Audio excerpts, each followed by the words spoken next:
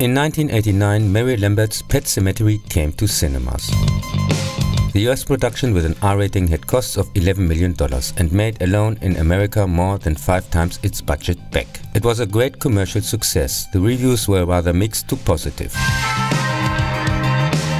The script by Stephen King is based on his same-named novel from 1983.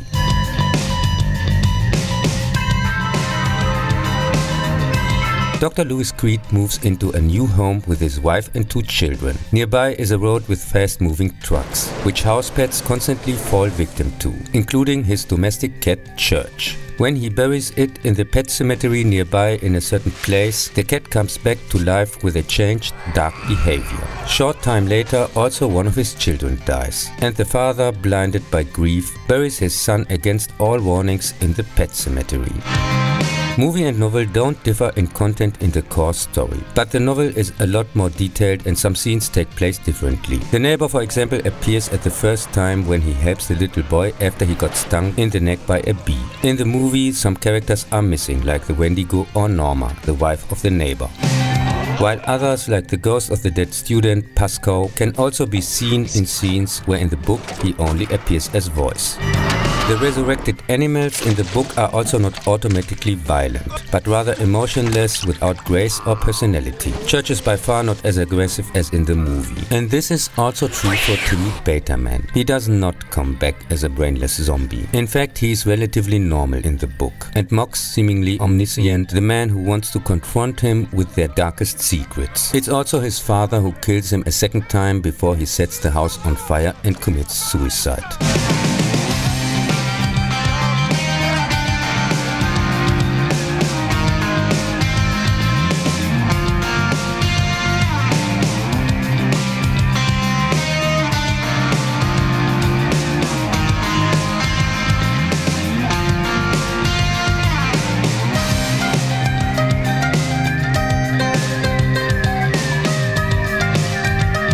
Novel and movie are both okay, but I clearly favor the novel. However, I never felt the need to return to either of them, since the story is for my taste far too predictable and has, typical for King, some annoying exposition machines, like the daughter who constantly dreams of the plot to spill it out for the probably amnesic audience a second time. And also, I'm not a fan of convenient coincidences and magic in general. The movie is well cast besides the annoying daughter, entertainingly staged, and certainly belongs to the few good King adaptations. It's opening time down on Fascination Street, so let's cut the conversation and get out for a bit, 'cause I feel it all fading and paling, and I'm begging to drag you down with me to keep the last nailing.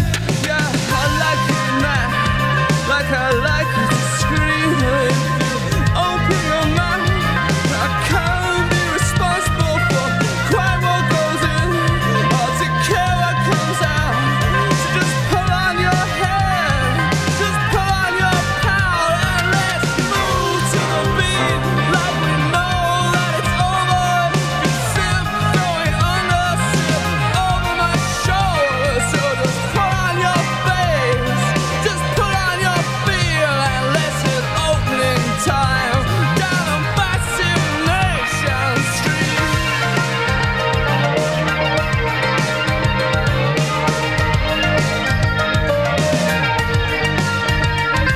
This can't be said about the sequel from 1992. A teenager moves with his father to the mother's home village after her accidental death on a film set. There he gets to know the story of the pet cemetery, and of course this leads again to zombies.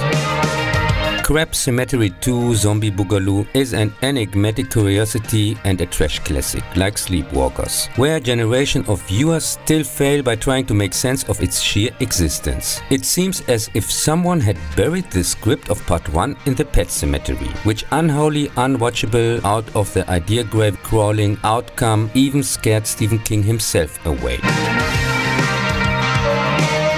who had his name removed from the celluloid corpse in time for the release. Actually, the story was supposed to be about Ellie, the annoying explanation machine from part 1, as the only survivor. Instead, they wrote a completely new script, in which nothing makes any sense. Animals and humans are in principle killed and revived for no reason whatsoever, and their behavior does not follow any logic or rule, neither before nor after their death. Director Mary Lambert proved with this thing that part 1 was probably pure luck, and her other so-called movies also underline this assumption.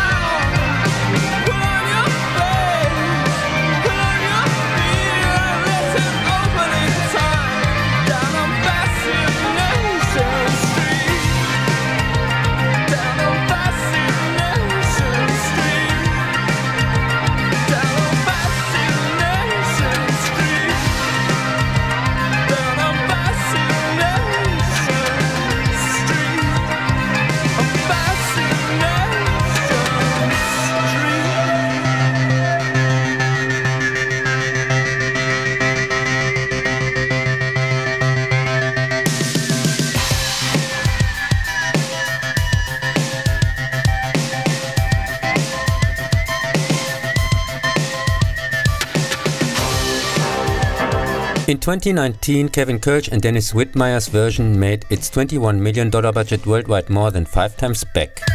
The first half is basically a remake of the 1989 version. In the second half, however, there is a new story, and this time the daughter dies. Also, the ending differs completely from the novel or the original. The new Pet Sematary is, at least for me, and I know many see it differently, a positive surprise. It is better cast and has a faster pace than the predecessor. The tight staging fixes some lengths and stupidities of the original. The Pascoe spirit, for example, appears less and shorter. The same goes for the annoying flashbacks of the sick big sister. God, they were a pain in the ass back then. And here the neighbor's wife gets at least a photo, and the Wendigo a mentioning. The story itself makes now much more sense, as far as that's even possible in a zombie fantasy story. And the returning animal or people also behave more like those from the book. From my point of view, despite or even because of some liberties taken with the story, it manages to capture the uncanny atmosphere of the novel much better on several occasions.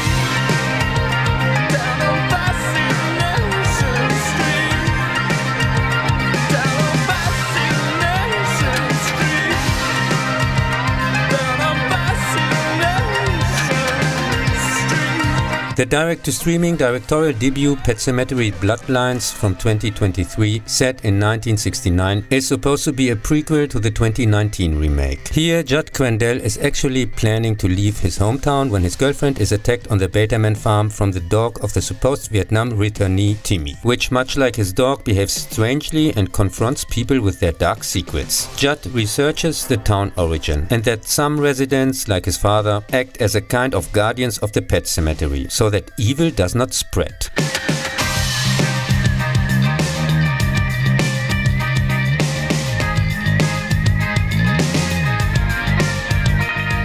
Meanwhile, Tommy kills and buries a woman, which then comes back as a zombie and also kills people.